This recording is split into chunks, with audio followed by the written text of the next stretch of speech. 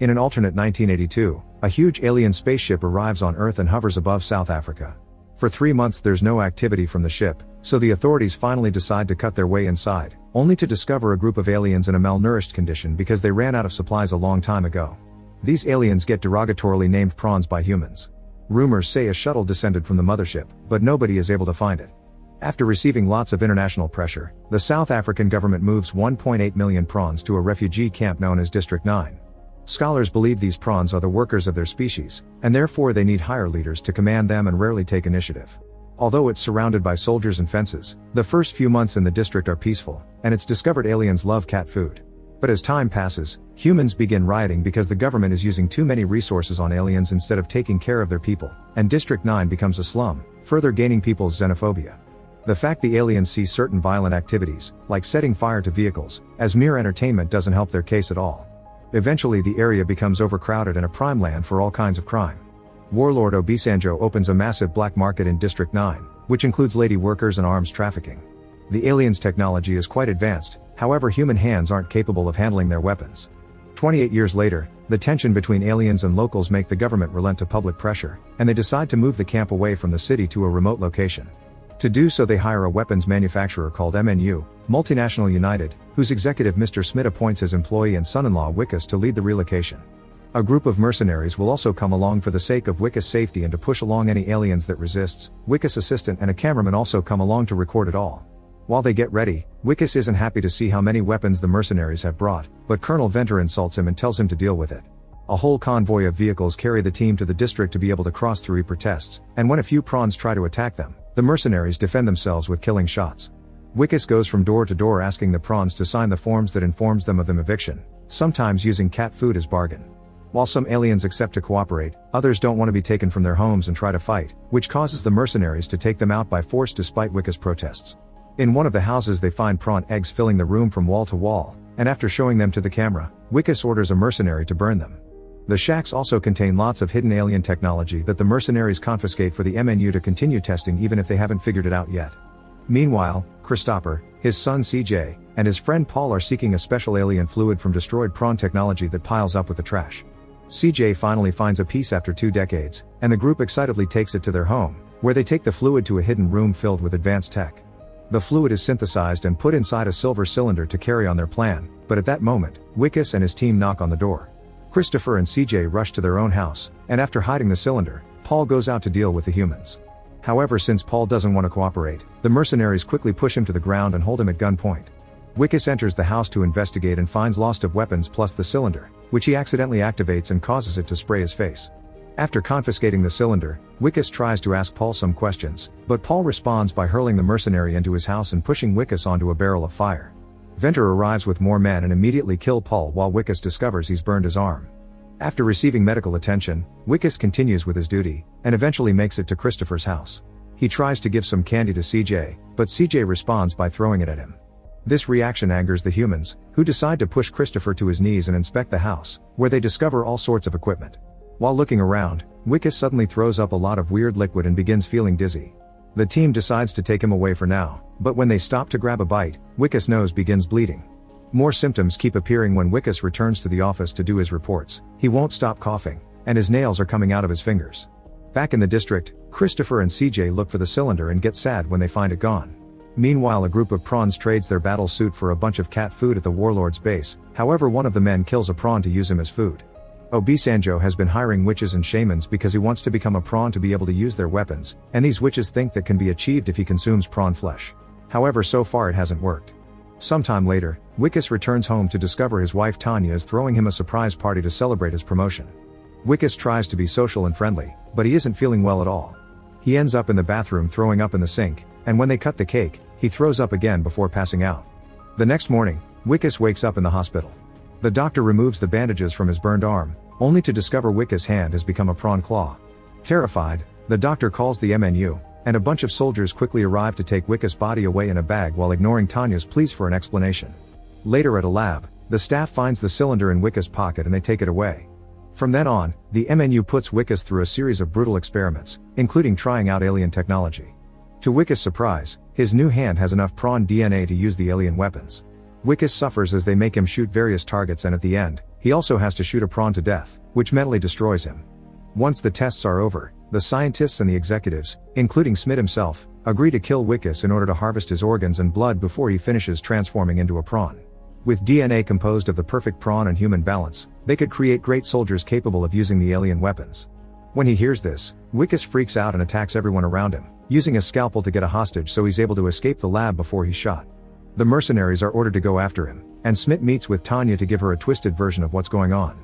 On the streets, Wikus steals clothes from hangers, a phone from a kid, and scavenges trash cans for food while always trying to keep his claw hidden. He tries to call his friends and family to ask for help, but everyone ignores him, and soon he learns why. When he enters a store, he sees a new broadcast announcing he's wanted fugitive that developed a transmissible disease from doing the dirty with the prawns. Everyone in the shop runs away from him, and Wikus accepts he has no choice but to go to District 9. Here he scavenges as well and even manages to obtain a can of cat food, which he eats eagerly until he realizes he's losing his teeth as well. At that moment, Wikus receives a call from Tanya, who informs him she doesn't want anything to do with him anymore because he disgusts her. Tanya ends the call without hearing his explanation, and Wikus is so desperate to get her back that he gets an axe to try to get rid of the claw. However, he's so nervous that he only gets one finger, and the pain is too much to continue. Suddenly, mercenaries' helicopters begin looking for him in the area. Wikus rushes to hide inside a house and bumps into Christopher, discovering his secret room right before passing out from blood loss from his wound. When he wakes up later, he finds himself inside the rumored shuttle hidden under Christopher's house. When Wikus explains he doesn't have the cylinder anymore, Christopher and CJ explain they need the fluid to operate the mothership again, and it could also power a machine that can help Wikus reverse his transformation. Retrieving the cylinder would be impossible because the mercenaries would kill them on the spot. Wikus spends the following hours suffering the pain of his body transforming as his skin sheds and his torso mutates. Suddenly Wikus gets another call from Tanya, and this time she promises to take him back and to be more understanding. However, this is a trap by the MNU, who made Tanya call with lies to track Wikus' location. Meanwhile, CJ tells Christopher how much he misses his home planet, but Christopher reminds him they can't go anywhere without the fluid, so they should go to the new settlement. Wikus overhears this and feels bad for them, so he explains the new territory is even worse than this one, going there is just a bad idea. Desperate to help the prawns and go back to his wife in a better state, Wikus announces he has a plan. Afterward, Wikus goes to see Obasanjo to try to buy some weapons, but he's received with disdain and violence. When the men push Wikus, they notice his transformed body, and Obasanjo sends orders to get his claw for him to eat. Wikus struggles against the men and finds an alien weapon on the ground, which he immediately takes and begins shooting around. Its power is incredible and quickly kills a bunch of men, allowing him to grab a bag of weapons and escape. Meanwhile, the mercenaries arrive at Christopher's shack, only to find it empty. It turns out Christopher and Wikus are sneaking into the MNU base by blowing up the entrance, and as soon as they arrive at the lab, they shoot a few men before finding the cylinder. However, Christopher also finds many prawns that have been killed in experiments, including Paul. The shock doesn't let him move, and this gives the mercenaries time to catch up with them and open fire. Wikus fires back and kills lots of mercenaries while he reminds Christopher of CJ's future, which helps the prawn snap out of it. Then Christopher uses scraps found around the lab to make a bomb, which is used to create an opening on the wall. Wikus and Christopher rush outside and steal a MNU car to return to District 9 while Venter and his men follow him.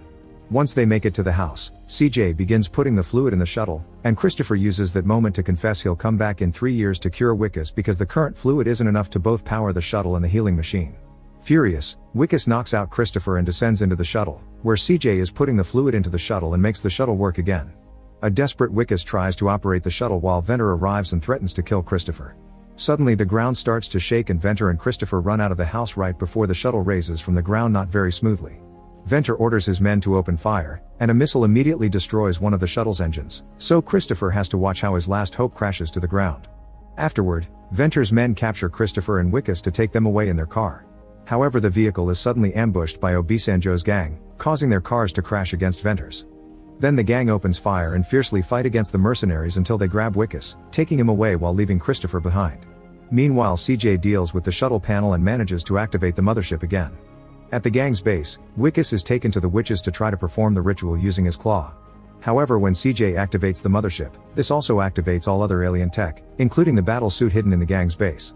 The suit scans the area and detects Wikus as a prawn ally but the gang members as human enemies, so it opens fire to kill Obasanjo and his entire gang. Back to the mercenaries, a few of them interrogate Christopher about the revived mothership while the rest of the group goes after Wikus. Finding himself surrounded, Wikus has no choice but to put on the suit and meet them face to face.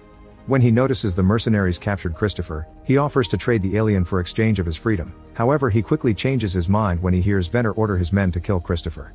Furious, Wickes begin killing mercenaries with no mercy in order to save Christopher. Then they rush back to the shuttle, but since more mercenaries are coming after them, Wickes stay behind to buy Christopher time, refusing to come when Christopher invites him to his planet. As thanks, the prawn promises to return in 3 years to cure him. Wickes keeps on killing mercenaries all over the place, spilling blood everywhere, flipping a car when it comes after him, and even shooting a few missiles. When he's about to shoot Venter 2, a car hits him from behind and he falls with the suit malfunctioning. At that moment Christopher contacts the mothership through the shuttle control panel, and makes the mothership extract the shuttle so he and CJ can escape. The mothership emits a tractor beam and picks up the shuttle. Venter sees this and orders for another missile to be fired. Wickes immediately cuts in and uses his suit to grab the missile, which explodes and destroys his left arm.